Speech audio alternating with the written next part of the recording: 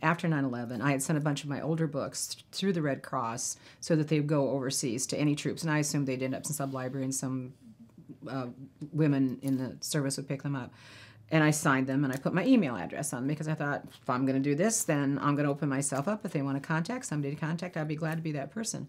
Well, I heard from a soldier who was stationed in Kuwait, and he was just getting ready to go into Iraq before the first, the drive.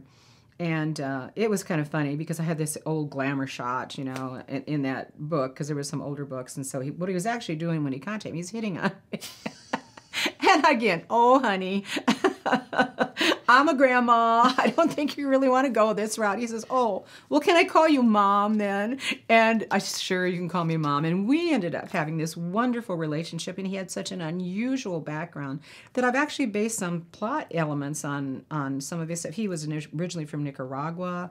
He grew up a Boy Scout there. He wanted to fight the Sandinistas, so he joined the Sandinista as a spy, was going back and forth across the border to Honduras, and he ended up getting hot. It was too hot, and Uncle Sam got him out of there, put him through an accelerated ranger training, and he ended up a citizen, and he re-enlisted at 9/11. I mean, so there's just all kinds of stories out there like that, and I have a lot of different contacts.